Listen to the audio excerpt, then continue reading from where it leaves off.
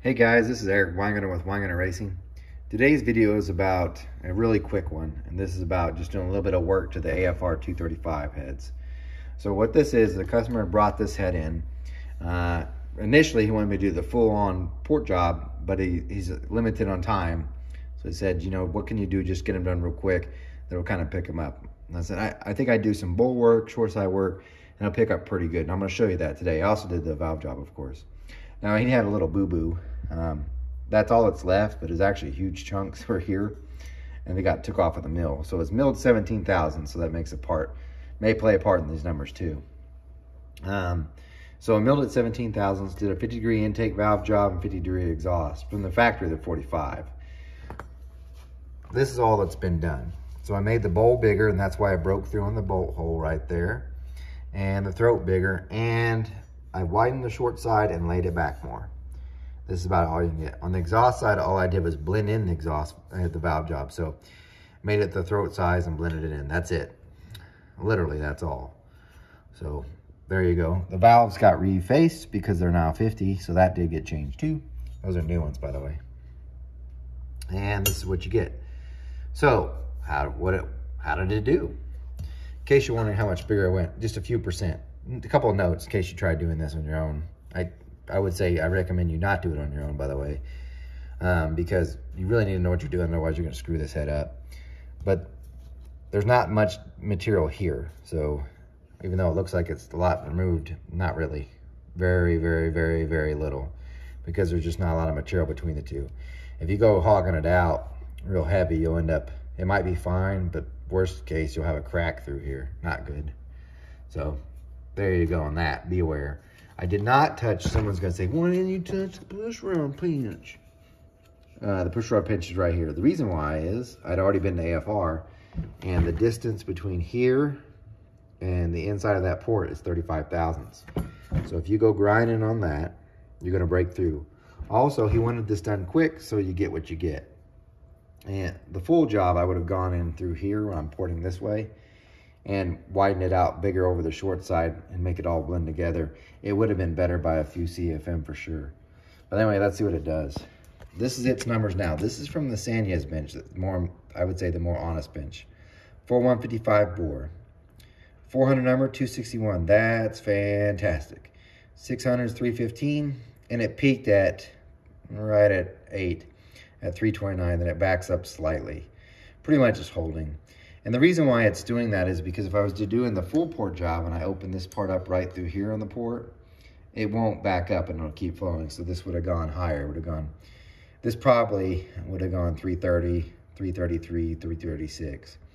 That's just how it is. So for the amount of work and what's been done, not bad for those. The exhaust side, even though it's 50 degree, it makes it flow less at these two always, which to me is fine because that's better for version. 191 at 4, 230 at 6, and 243 peak. Now these are without an exhaust pipe attached too. Now some of you are like, well, that's great and all, but what did it start off with? I didn't flow this head out of the box because it was damaged, but I have another one that I did. So let me show you what the stock flow numbers on the head typically go. Put this over to the side actually here. Okay. That should be fine. And of course, I bumped it the wrong way. I'm trying to get my pin out again. Wait, give me just a sec. Sorry about that. Okay, here we go. These are the stock numbers, the last set I done. I would ignore the exhaust because that's a spread port, although I would say it's supposed to be better than stock, but then there's standard port. So this is the standard exhaust port. That's a spread exhaust port. Typically, spreads flow more. Anyway, if we look at this is what it was stock. So yeah, it did lose at 1, don't care. Gain at 2, gain 3, look at this. 254 to a 261. Then at 6, it went from a 312 to a 315. Not a huge gain, but still a gain. And at 8, it went from a 321 to a 329. And you can tell it's about 10 CFM over majority. The exhaust, it's better everywhere. But it's really hard to judge because that's a spread port. Although, that's pretty good, really good. So there's what it is now. Now, in case you're wondering, well, that's great and all, that's on the Sanyas bench. What did it actually do on the Superflow? These are the Superflow numbers. These make me feel happy. And they're still really good. almost 270 at 4. See what I mean? That bench, the Superflow typically reads about anywhere between 5 and 8 CFM higher, which you can kind of tell. 268, and then at 6, 323, and 340. But do notice how it holds here. The Superflow, because it's so slow to react as far as the vacuum under spooling up, it won't catch the port backing up. In other words, like on the Sanyas, because as soon as the valve opens, it's already at 20 inches.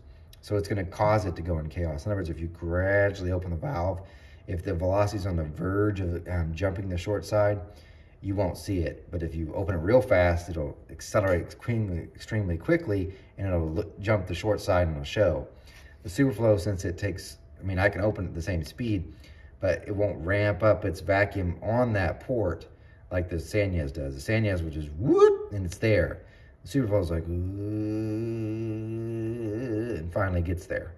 So because of that, the port usually looks more stable than it actually is. Anyway, difference between the benches. So there's your little thing. Just something to share with you guys.